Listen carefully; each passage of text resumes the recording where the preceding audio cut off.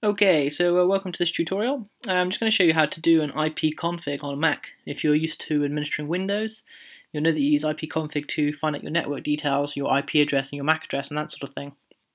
And so without further ado, I'm just going to go down to the Launchpad and fire up Terminal, which is sort of our command prompt in Mac.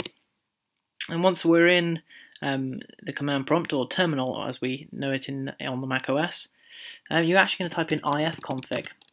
IF instead of IP, so that's IFCONFIG.